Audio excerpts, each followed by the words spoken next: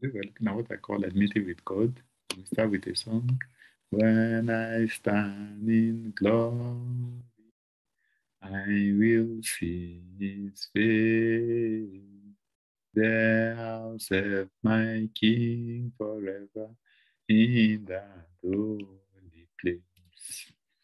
We're talking about victory, um, but we can actually have, those that are enemies of God. There are people that, they're trusting God for, certain issues, and after some time, when they feel God is not coming through, they begin to keep admitting with God. How can you be an enemy? How can you keep admitting your grudges with your maker? But there are even much more serious issues that we need to look at. James chapter 4, verse 4, adulterers and adulteresses do not know that friendship with the world is enmity with God. Whoever therefore wants to be a friend to the world makes himself an enemy of God. So you want to be someone that is doing God's will, carrying out his counsel. The world puts a lot of pressure on people of faith.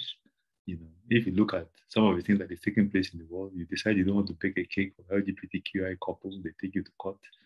You don't want to provide service because of your faith, you're claiming religious exemption. The world wants to persecute you. That is the kind of world that we live in. And of course, you have uh, religious people that try to conform with the world. They try to be as woke as possible. Anything the world says, they start to incorporate it into the faith and their belief. That is, you are basically an enemy of God and you are looking for trouble. If you want complete victory, you want to be the kind of person that you stick with your faith. You don't follow the dictates of the world.